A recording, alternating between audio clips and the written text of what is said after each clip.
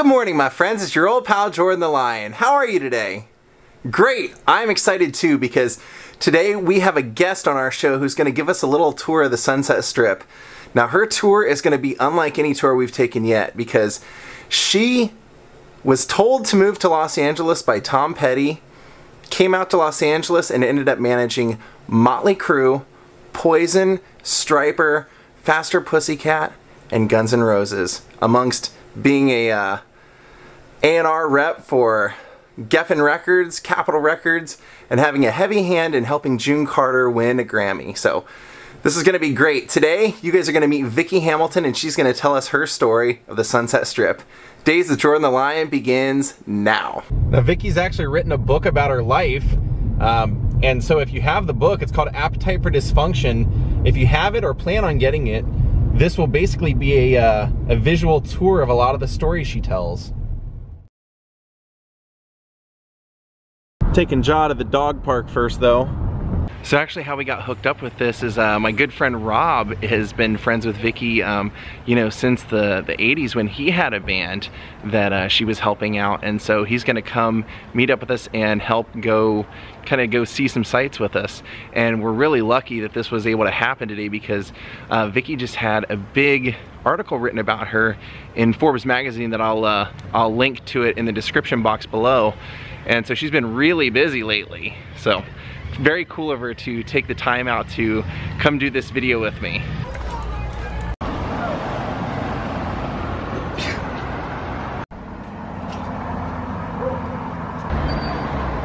How are you today?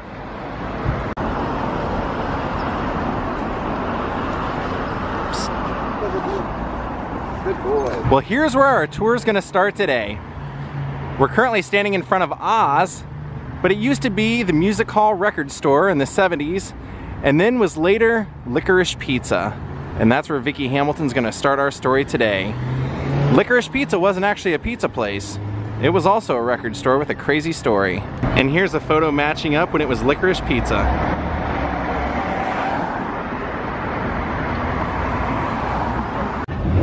Well, here we are with Miss Vicky Hamilton. Now Vicky, tell us how a lovely young woman from Indiana ends up working at Licorice Pizza here. Well, it's not Licorice Pizza anymore, it's Oz now, but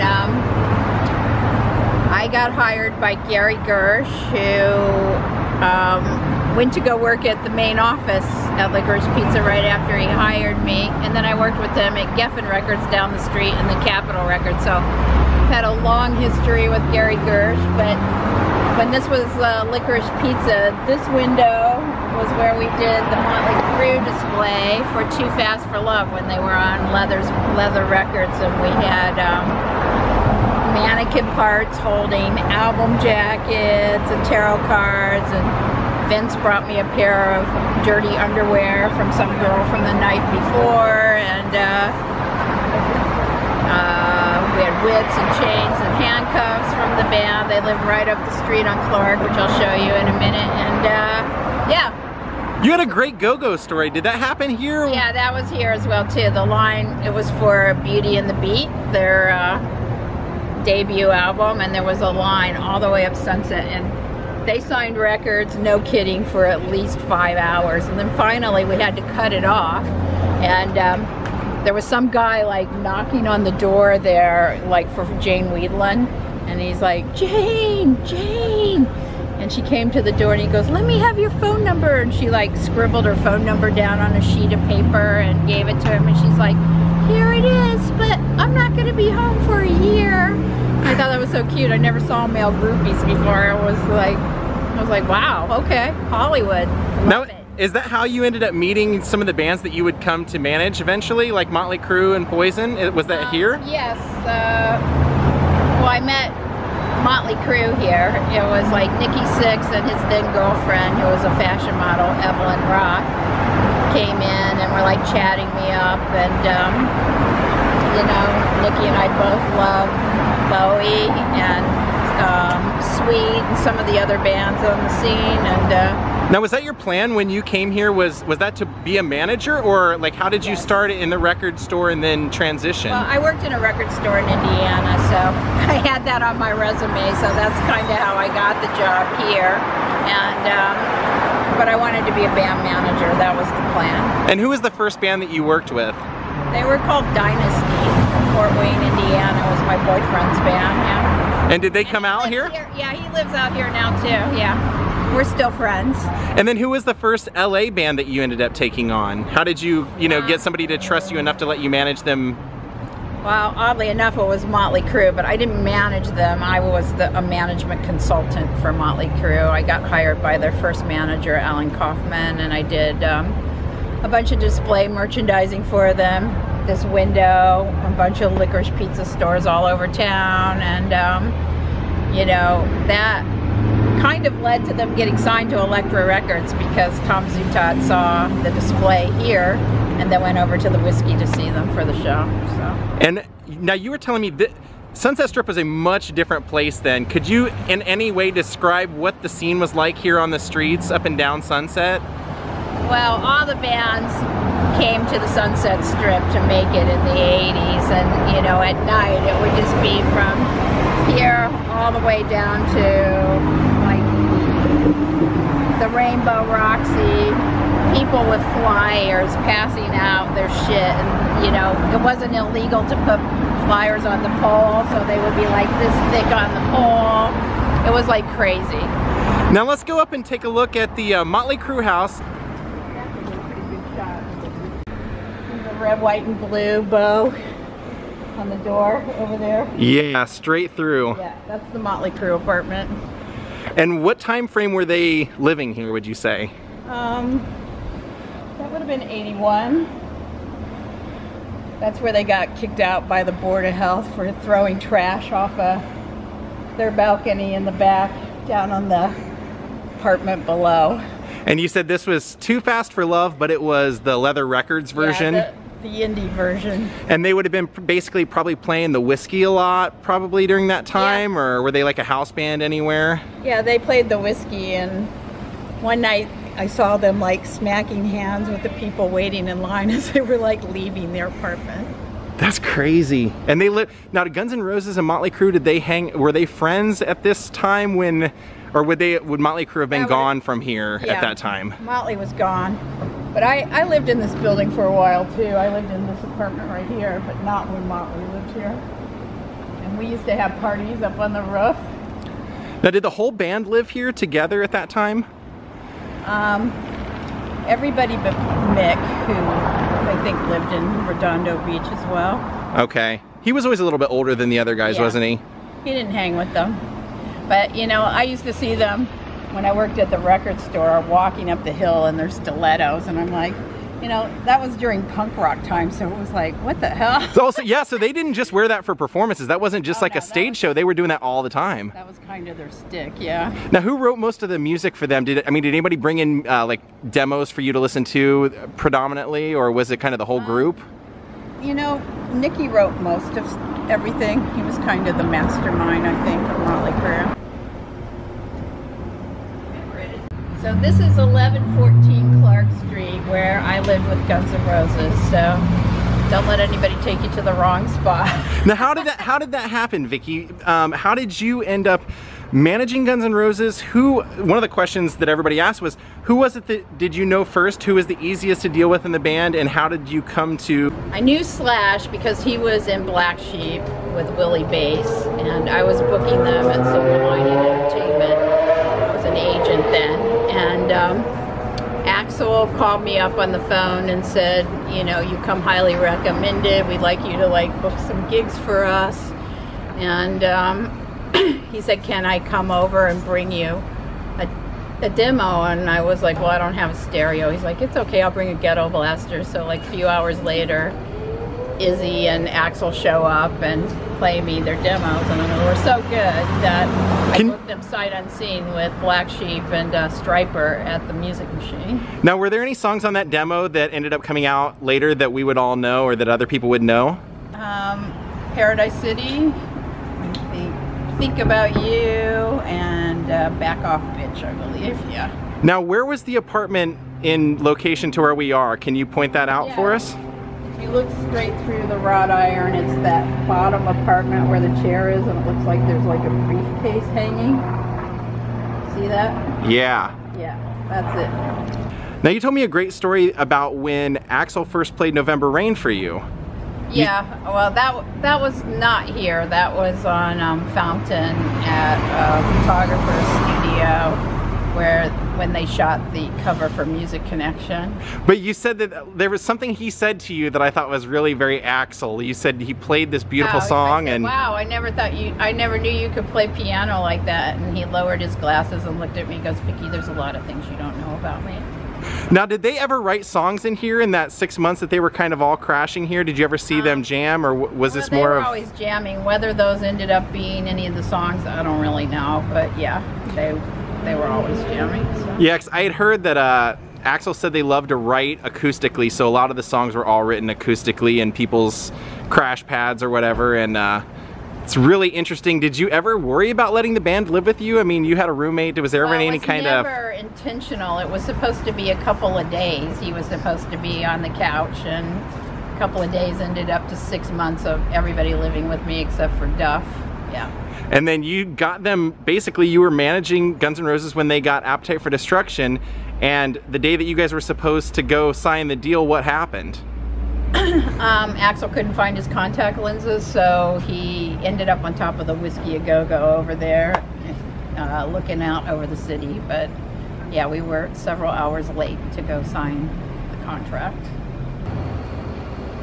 So this would have been the apartment that they all lived in, and Vicky has a pretty funny story about this pool. We'll get her to tell you real quick. So this is the swimming pool.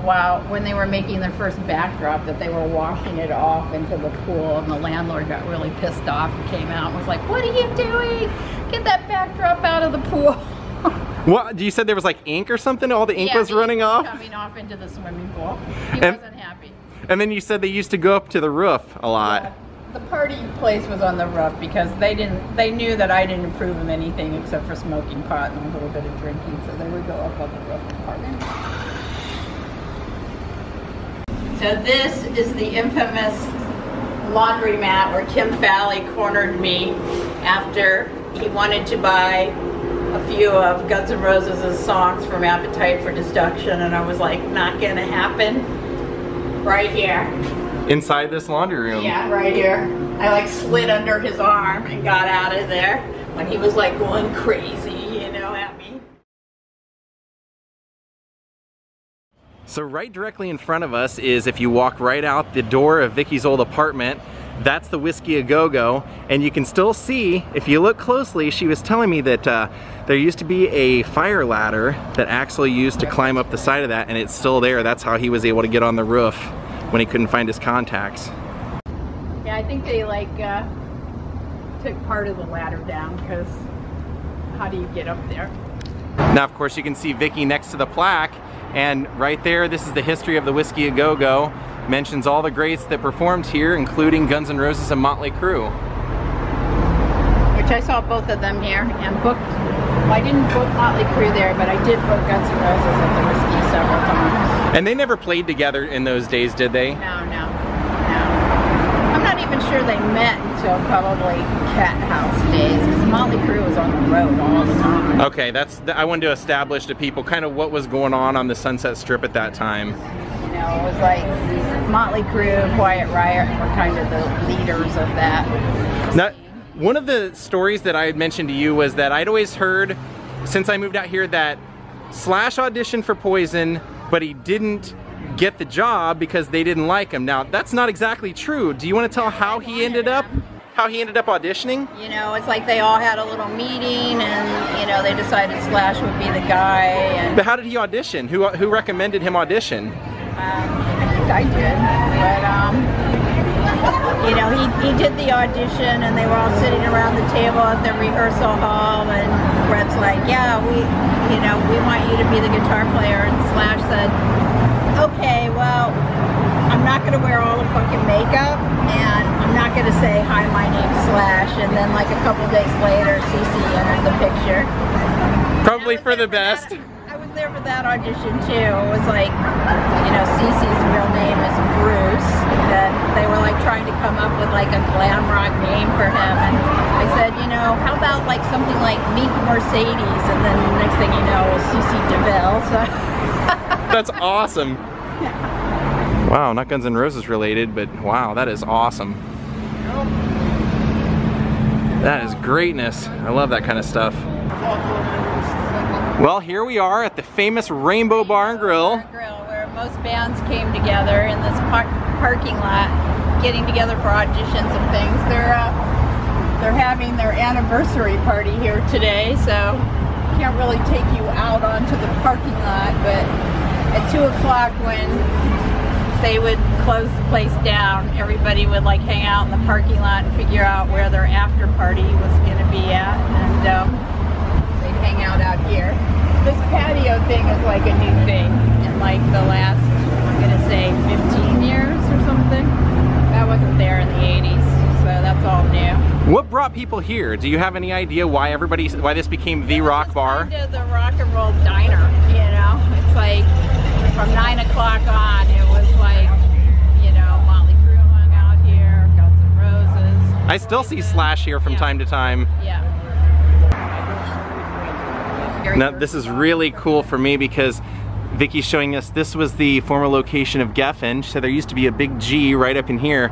And when I was a kid and I got into Guns N' Roses, I got Appetite for Destruction when I was 7 years old. The only thing I knew about the band, I didn't know hardly anything other than their names, other than they were on Geffen, and I thought all the bands that signed with a record label lived at the record label. So it was a big dream of mine to always come to this building and see where I thought Guns N' Roses lived. If I ever made it here, I could just walk in here and hang out with them. And obviously that probably wasn't the case, but just so cool to get to see this from my my childhood memories. There was a bidding war for Guns N' Roses. There was like 20 labels interested in them. We took a lot of dinners, and they ended up signing with Geffen, and I took an A&R job at Geffen. And why did you take the A&R job, just out of curiosity? I kind of wanted security, a paycheck, and an expense account. Now there was a story, and if you don't want to answer, you don't have to, but there's a story that I've always heard that, you know, when the band was going to sign their deal, that Axl wanted somebody to walk, a woman to walk down the street scantily clad, and if he would, the band would sign with them, but she wouldn't do. That was Susan Collins at Christmas Records, and that was down around the corner. So there is some truth that that was made as a joke, or even... It was a joke. She would have never done that, but he did throw that out there. Now, do you think the band made the right decision with Geffen, considering everything that happened? Do you think that was the right place for them? Yeah, definitely it was the right place for them. And right next to this was, you said, where your office was. 9110. The 2 windows, the second and third window in, that was my office up there. And then you left Geffen, you went and worked at Capitol, and then you worked with a great... No, I went from Geffen to Lookout Management. Oh, okay. Santa Monica, and then I went to Capitol. And you got to work with June Carter, Cash. I did that on my own. That was on my own. Well, that's what I was going to say, is after you had done all that, you went and helped her win a Grammy. Yeah. How did you get connected with June?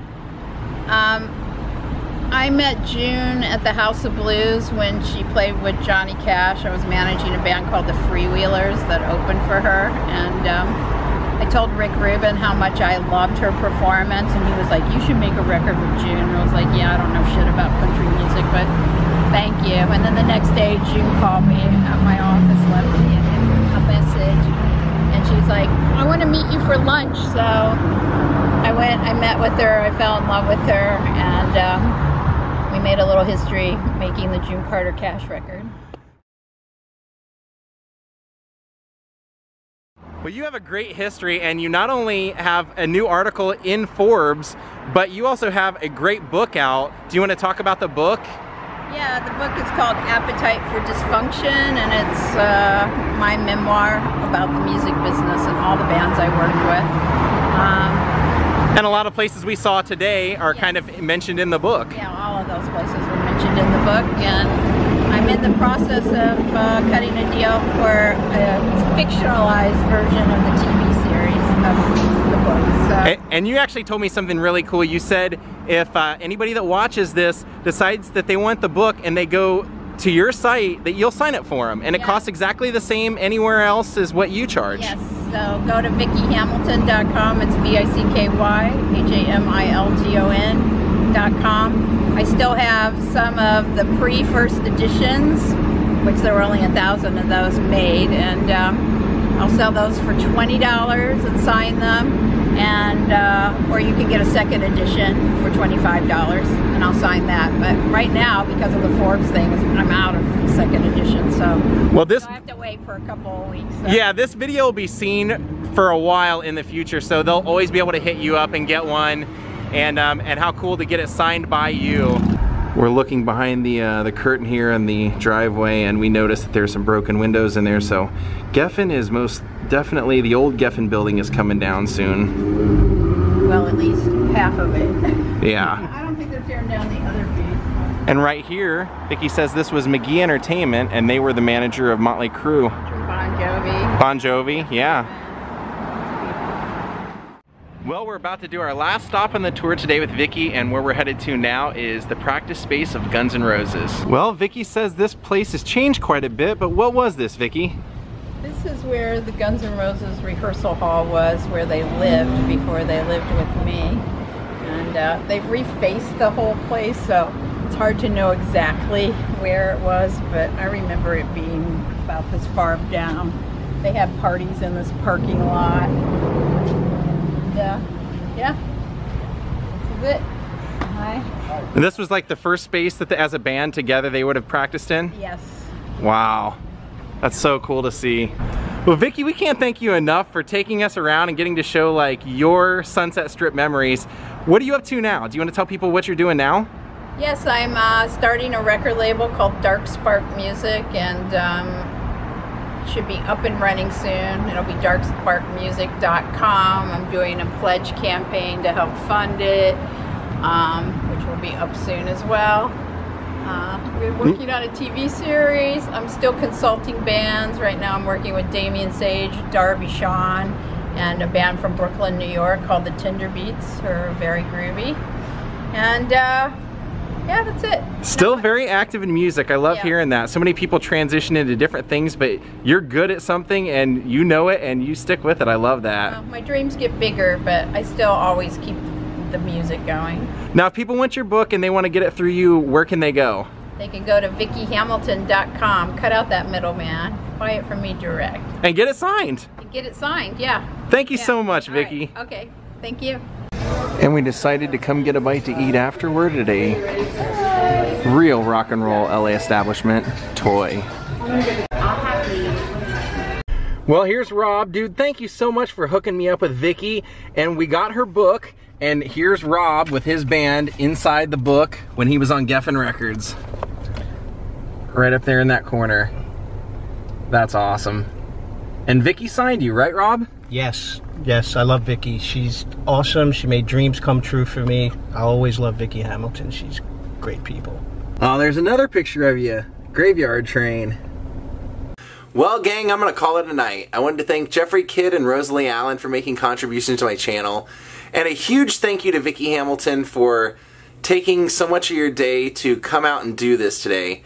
I mean, if you believe in the butterfly effect, and you think about everything that Vicky had her hand in with all those bands, that's a pretty important person. And for her to take her time out to show us where all those things happen and tell us her stories, I'm forever grateful. And I bought a book, I bought Rob a book, and I suggest if you like this vlog and you liked hearing those stories, go get her book where there's even more stories about even more bands and more on those bands.